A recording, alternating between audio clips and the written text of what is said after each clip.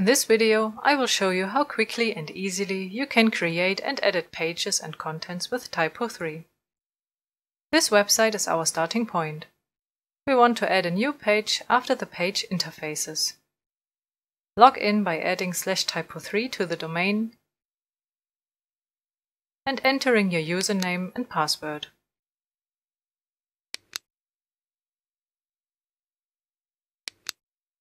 Here you can see the so-called backend, the administration view of TYPO3. Depending on the TYPO3 version in use, allowed user settings and various settings for the display, it can look quite differently. Our website here is set up suitably for an editor who manages images as well as other files, in addition to editing pages and contents. Initially you can see the menu in the left area. When opening the backend, the module page in the menu Web is chosen by default. The page tree shows the pages and subpages of the website in a tree structure. As long as you work in one of the modules Page, View, or List, the page tree is shown in the middle section. In order to see the contents of the page interfaces, I click on the name of the page. Hereupon, all content elements this page contains appear in the working surface in the right section. In order to customize the space in the working surface according to your needs, you can hide and unhide the descriptions by clicking on the first icon in the top left corner. The page tree can also be hidden and unhidden by clicking on the second icon in the top left corner. If the View Columns is chosen, in the module page, all content elements are displayed according to their position in the website layout. For example, here you can see 2 content elements in the column Normal and 2 in the column Right. The column Left is still empty. We have set up this website so that the page navigation is included automatically via TypoScript. Below, the editor can add short contents. Depending on the design, a web page can have different columns or areas to structure the content. On the single content elements you can find, this is standard for all types of records in TYPO3, icons whose functions are almost always explained by tooltips, like for example Edit or Hide, and further editing options in the context menu that opens if you click with the left mouse button on the icon of the respective content element. Like I said, we want to create a new page after the page interfaces. Click on the icon for a new page and drag the icon for standard using the left mouse button underneath the page interfaces. Enter a page title and confirm with Enter. Next, you create a content element on this page. Choose the page in the page tree and click in the column Normal, Create New Content Element. In order to be able to insert text and images, select the type Text and Images. Type in a header and insert your text in the field Text. To make it easy, I will insert text from the clipboard. For the last 3 lines to become a proper list, mark them and click Bulleted List. To include an image from your local computer, go to the tab Images and click Add Image.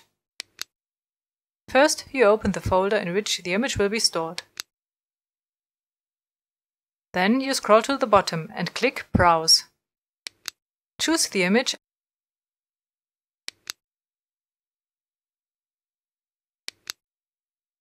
and click Upload Files. To place the image into the content element, click on its file name. If you want to insert a caption, just type it into the intended field. The gray checkbox for Set Element Specific Value shows that no metadata are available that would define different values, and thus the field remains empty for this image if you do not insert anything. This would work the same way for title and alternative text as well. For further settings, scroll down to Media Adjustments. With Width of each element, the image appears with a width of 200 pixels and in text right, so I can leave the default setting here unchanged. To enable full-size view of the image, activate Enlarge on click. Have a look at the page. Save and view page. You have already created your first content in TYPO3. As expected, the page navigation has been inserted automatically in the left column, and my content is displayed in the column Normal. If I click on the image, usually a pop-up window would open, showing a larger view of the image. In my case though, a new tab opens, as the operating system macOS prefers this when working with full screen mode. To make the new page visible for visitors of the website, I go back to the back end.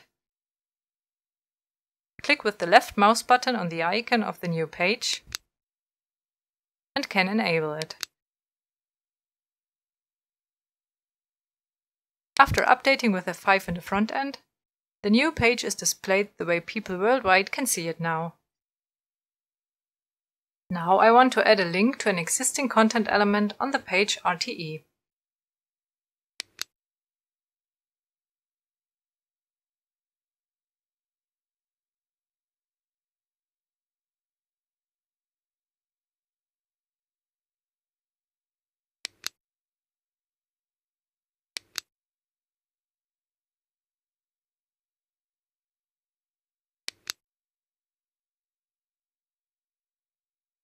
To open the content element setting links in the RTE, I click on Edit. In order to set a link, first you have to mark the word, and then you can click on Insert Link.